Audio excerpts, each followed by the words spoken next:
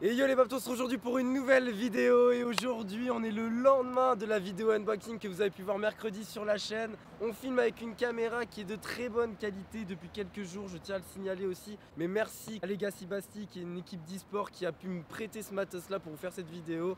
Leur lien de chaîne YouTube est dans la description. Aujourd'hui on est retourné à Reims avec mon pote Circa, parce que la dernière fois ça vous avait énormément plu qu'on soit à Reims et qu'on soit dans le canal de Reims. Et j'espère qu'aujourd'hui la pêche sera aussi bonne. Porte de coffre-fort, hein, si mes souvenirs sont bons. C'est ça, une petite porte de coffre-fort qui a fait 380 000 vues si mes souvenirs sont bons aussi. Et donc directement dans la ville de Reims, c'est le canal latéral à la Marne. À la base, bon, c'est le canal de Reims maintenant. Le seul problème qu'on a, c'est les voitures. Voilà, pas mal de passages et ça faudra nous excuser pendant la vidéo, mais au-delà de ça.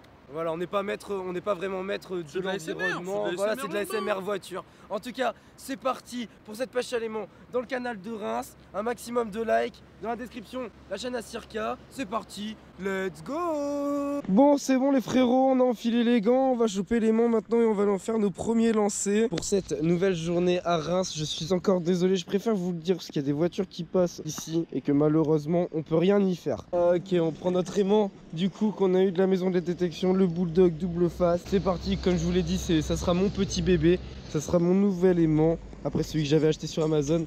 Mais quand on compare celui-ci à celui d'Amazon, il y a vraiment enfin une énorme différence, franchement, vraiment. Allez, c'est parti les frérots. Non, putain,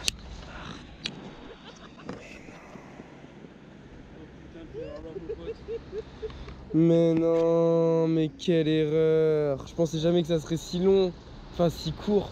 Mais non, je viens de lancer l'aimant et la ficelle elle est partie avec. Mais non, mais j'en ai marre. En plus juste avant je dis quoi? Je dis ouais c'est mon petit bébé et tout. Mais putain.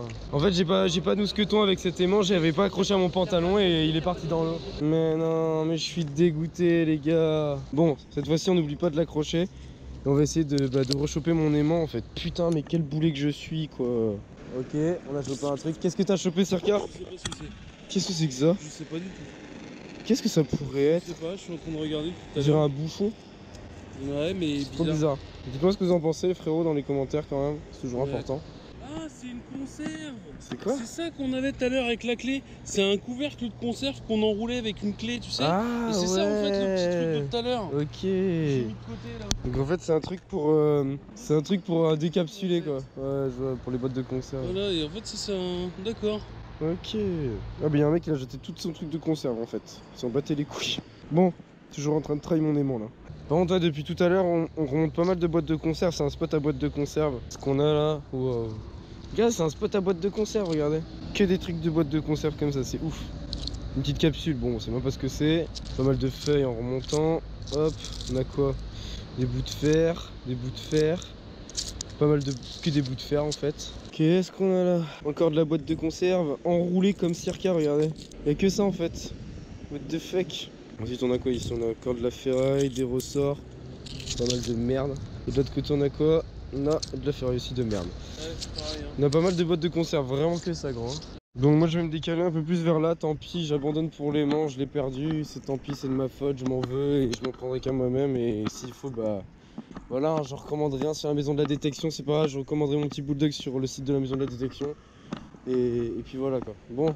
On va se décaler un peu parce que je vous avoue que là où on était, il y a vraiment beaucoup que de la boîte de conserve. Et généralement, quand on se décale un peu, ça paye. Donc on va voir. Je crois qu'on a quelque chose. Au bout de notre aimant, c'est même sûr. Ouais. Regardez. Hop là. Let's go. Alors, je sais pas ce que c'est que ce truc, les gars.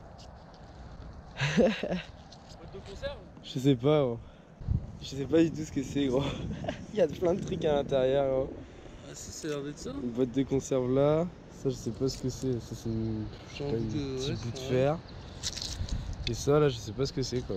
Je sais pas ce que c'est gros. Je sais pas du tout ce que ça peut être. Et puis alors là, mais c'est dégueulasse quoi. Bah j'ai l'honneur de t'annoncer que c'est un cul d'obus. Mais non. Bah si. T'as le truc là, dedans. T'es sûr de toi là? Oh, je crois oui. Ok. Regarde le truc là, c'est pour... Bah, je pense hein. Ok, est-ce que... Le poids que ça fait, c'est pas une conserve. Ouais, par contre c'est vraiment lourd de ouf, ouais. Ben les persos, les pros, les potes, j'ai envie de dire, dites-moi dans les commentaires. Dans les commentaires ouais. Si vous pensez que c'est un cul d'obus, pour ceux qui s'y connaissent. On va partir sur un cul d'obus. Ben, mais c'est la cartouche d'explosif. C'est la cartouche d'explosif. Ok, ok. Donc on essaiera de se le faire confirmer. On a l'impression qu'il y a une espèce d'amorce en fait encore qui est là. Ouais, ici là, ouais, au fond. Dedans et... Je sais pas si vous voyez bien. Regardez. À l'intérieur, il y a une amorce en fait encore ici là qui est présente. À mon avis, oui, c'est bel et bien un cul d'obus. Mais il y avait des obus à Reims. Il y a eu la guerre. Ah ouais, il y a eu la guerre, ouais, c'est vrai. Maintenant, après, pourquoi t'as un obus alors que tu es censé avoir été dragué? C'est chelou quand même, hein. C'est bizarre. Je sais pas ce que ça pourrait être en vrai. Si c'est un cul d'obus, si c'est autre chose, dites-le nous dans les commentaires. Je sais pas, faut vraiment que les gens nous aident. Faut vraiment que vous nous aidiez pour le coup, ouais. N'hésitez pas à nous dire dans les commentaires. On va le garder, on va le mettre de côté. Ouais, allez, on continue. Bon, du coup, nous on va continuer de faire quelques trails ici et ensuite on ira les rejoindre. Ils sont allés derrière le pont, eux. Je crois qu'on a encore un truc au niveau de la corde là. Là, c'est plutôt cool. Je sais pas ce que c'est, ça a l'air assez lourd. Parce que je fais pas mal de bulles. Ah, bah, notre première barre, les amis. Regardez ça. Une belle barre. Hop là. La voilà. Notre première barre, les gars. Elle était vraiment grosse pour le coup, hein, celle-là. Je viens de rejoindre Circa et Roda. Et ils ont sorti, regardez, un bout de ceinture de voiture. Donc ça se trouve, il y a la voiture au fond, j'ai envie de dire. Ou alors peut-être un rehausseur. Mais du coup, ce que j'ai envie de dire, c'est est-ce que tu as vu Roda ceci? Ah, j'ai vu. Est-ce que tu penses que c'est un cul d'obus? Vraiment? Selon là, l'arrière et l'intérieur, ça sent le cul d'obus. C'est un cul d'obus, ok. Bon, bref, bah à voir les gars en tout cas. Pour l'instant c'est confirmé, ça a l'air d'être un cul d'obus, tant mieux. Mais bon, il est en très mauvais état quand même. Donc on va travailler ici un petit peu et puis moi je reviendrai peut-être là-bas tout seul. Parce que j'aimais bien l'endroit quand même, tout seul là-bas c'était cool. Ah ouais, what the fuck, c'est quoi ça? C'est un gros boulon et une grosse barre de fer quoi. Un petit chuté. Et toi c'est quoi, t'as quoi là-bas? C'est peut-être le... Tu fais le mâle, t'as le femelle là. Allez hop. Hey, lol. Vous êtes cons. Bon allez, nous on décale un petit peu parce qu'ici c'est vrai qu'il y a une grosse poutre en fer. Et puis en plus il y a pas mal de conserves. Attendez, il y a Roda qui a chopé un truc encore. Mais non, encore une porte de coffre-fort. C'est quoi? Ah, c'est une porte. Ouais, alors les gars là? C'est encore une porte, gros. Pas une porte de coffre-fort, mais c'est une porte encore avec une poignée, regardez. Avec une poignée en fait, et c'est vraiment une porte quoi. Ça doit être une porte dans laquelle il devait y avoir des interrupteurs. Ouais, ok, bah nickel la petite porte. Je sais pas si c'était une porte de coffre ou quoi. Ils pensent que c'est plus une porte, vous savez, de manutention qui appartenait à la SNCF avant. En tout cas ça fait plaisir parce que encore une porte, on trouve beaucoup de portes dans ce canal de Reims quoi. Là enfin une porte de coffre-fort et là une porte, on sait même pas ce que c'est en fait. D'ailleurs dites-le moi encore dans les commentaires. C'est important, sachez qu'on regarde vraiment tous vos commentaires et que je regarde vraiment tous vos commentaires là-dessus. On va retourner sur mon spot là-bas pour essayer de récupérer mon aimant que j'ai perdu en début de vidéo. Et même si je pense que c'est mort, on va travailler encore pendant une demi-heure et ensuite on ira à la fin de la vidéo. Bon, qu'est-ce qu'on a remonté cette fois-ci? Est-ce qu'on a remonté notre aimant? Non, pas du tout. Encore des boîtes de conserve. C'est ouf toutes les boîtes de conserve qu'il y a dans cette zone quoi. On dirait qu'il y a un mec qui est venu mettre toutes ces boîtes de conserve ici quoi. Ok, là je crois que j'ai attrapé quelque chose mais je suis pas sûr de moi. Je sens que j'ai quelque chose au bout. J'aimerais tellement que ce soit mon aimant en fait. J'aimerais tellement récupérer mon aimant là. On va pas se le cacher. Et s'il te plaît, faites que ce soit mon aimant là. Je sens un truc. C'est sûr, il y a un truc au bout de mon. C'est sûr qu'il y a un truc au bout de mon aimant. Allez, s'il te plaît, faites que ce soit mon aimant, je t'en supplie. Je t'en supplie, faites que ce soit mon aimant. Mais je vois pas de corde donc je pense pas que ce soit mon aimant malheureusement. Suspense. Oh, c'est mon aimant. Mais non, c'est mon aimant. Let's go. J'ai récupéré mon aimant les gars. Mon aimant qui avait bien accroché pas mal de trucs de merde. On a récupéré notre aimant bulldog. Eh si, je l'ai récupéré. Wouhou. Yes. Putain, je suis trop content, j'ai rechopé mon aimant quoi. Let's go. Bon bah les gars, je vais pas vous cacher que l'aimant Amazon, je vais le laisser, hein. Et je vais reprendre mon petit bulldog parce que mon petit bulldog, c'est vraiment mon bébé. Ok, bon, on est avec le bulldog. Et là, je suis en train de tirer un truc. Ah non, ça a lâché. On va retry. Je pense que c'est pas très loin. Le problème de pêche à aimant, c'est les nœuds quoi. Quand vous remettez l'autre aimant à la fin qui est tout trempé, ça crée des nœuds énormes et c'est juste horrible. Allez, faites-nous remonter quelque chose là, avant le départ là. Généralement quand on est sur le départ, on monte toujours un truc, mais... Ah, putain, je sais pas ce que c'était, mais ça a lâché. What the fuck? Je sais pas. Une vieille capsule. Une vieille capsule à l'ancienne. Je sais pas du tout ce que j'ai chopé. J'aimerais bien retrailler le truc avant qu'il y ait le bateau qui arrive. Et là, est-ce qu'on remonte quelque chose là? J'ai l'impression qu'on remonte quelque chose. Oui, on remonte encore, mais why? On remonte ça, regardez, c'est le deuxième qu'on remonte.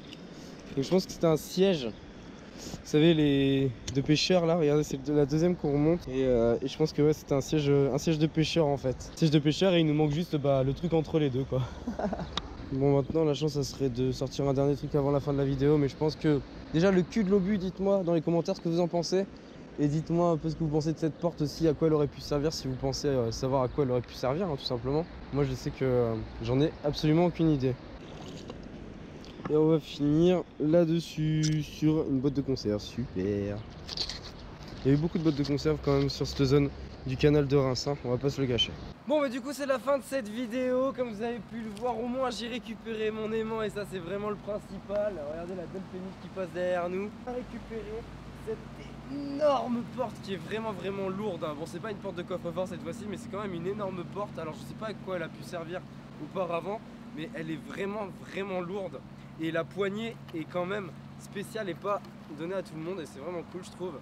Dites-moi dans les commentaires si vous savez de quelle porte il peut s'agir et à quoi elle aurait appartenu, en tout cas à quoi elle aurait servi. Et ensuite, la deuxième trouvaille d'aujourd'hui, c'est ce bout d'obus, enfin on soupçonne que ce soit un bout d'obus, parce que vous voyez ici tout simplement on a un amorçage, un genre d'amorçage en fait, ici, comme pour une cartouche de balle en fait, tout simplement une cartouche de chasse ou quoi. Donc voilà, encore des belles trouvailles aujourd'hui. J'espère que vous avez kiffé. J'espère que vous allez liker. J'espère que vous allez vous abonner si ce n'est pas déjà fait. On se revoit très vite pour une nouvelle vidéo. Nous, on se revoit très vite pour une nouvelle vidéo. Tous les samedis 17 h pour une pêche à l'aimant. Je vous kiffe. Peace.